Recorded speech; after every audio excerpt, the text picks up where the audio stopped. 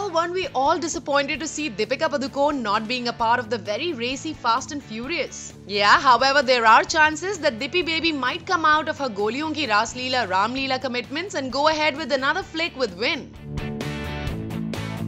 Yeah, there was a pic which went viral online wherein Deepika is embracing Vin and looking over his shoulder, and boy, you should check out the pic to see how hot our Piku looks. Well, there is a XXX on Vin's back, so does that mean the two are gonna come back on XXX State of the Union?